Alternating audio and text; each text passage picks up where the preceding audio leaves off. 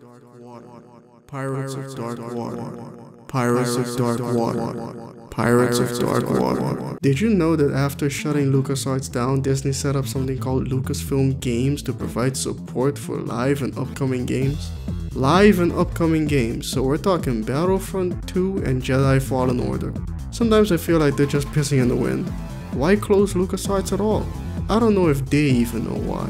I just do things. Exclusive rights to Electronic Arts. Oh shit! Listen, Disney, I don't think anyone will hold it against you if you said, you know what, we made a mistake, we should at least consider the old LucasArts business model. Since you certainly won't be providing any support for this fan project of remaking the first level of Star Wars Dark Forces in Unreal Engine 4, in fact, I don't know if I should even be talking about this. The less said of that one, the better. Even a stray thought may draw him, and it is possible that he cannot be defeated. Too much attention, and next thing you know, Disney's like, you smell that? Oh, nigga. Oh, don't look over there, nigga. No. So let's just let it happen. Epic Games Store, aka E.G.S, are really trying to put themselves out there. Two games I've been looking forward to have announced exclusivity deals this past week, Phoenix Point and The Outer Worlds. Needless to say, the reception was not exactly positive. No, I got to be honest with you here, boss. Yes, the user features on E.G.S is paltry compared to Steam, and they're bulldozing their way into being a legitimate competitor.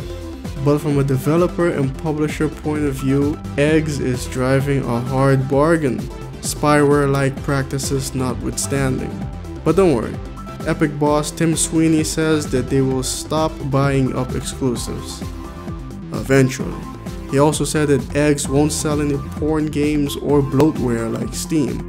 I'm sure that gives him a very nice feeling of superiority. Google Stadia or Stadia.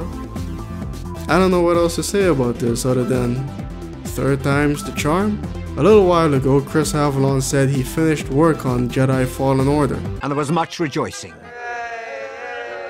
But he also said that there was another announcement coming. Chris then changed his little Twitter caricature to what appears to be Dracula. I wonder what he's alluding to.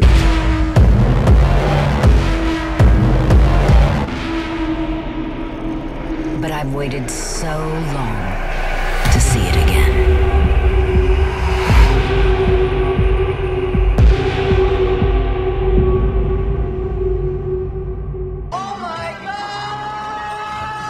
Ladies and gentlemen, people have in fact been waiting quite a long time for this.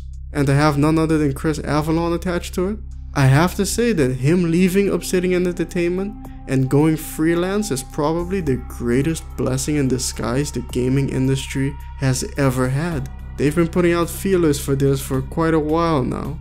I was even gearing up to start making videos on the first game. This would be the best time, but unfortunately, I can't. What I was initially going to announce this video was that I'm gonna have to take some significant time off to focus on earning my degree. I was also hoping to discuss my channel monetization and figure out how to get people to actually watch and or click on the ads, because that's the requirement for any amount of compensation. However, I was denied monetization for the third time and I am officially out of ideas. I really thought I had it this time. I guess that's what I get for having confidence in myself. Reused content was again the reason I was given. I don't want this video to drag on, so I've decided I'll make a separate video because you see these bullet points? These extremely vague bullet points? I can play definition tiddlywinks with these until the end of time. What I'd really like to do is take them out to Battery Park and hang them by the scrotum. If they were truly honest about these, I don't think YouTube would exist. Furthermore, I was planning on going to a comic book convention today, but after the bad news, I didn't really feel like it anymore. I made a community post about it, and you guys actually convinced me that I should go, so thanks for that.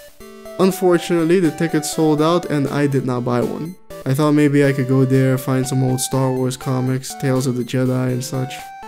Well, maybe next year. Oh, did I say Star Wars and Tales of the Jedi? I mean, yeah, I don't own them, I know, I'm sorry, but, well, you see, what happened was...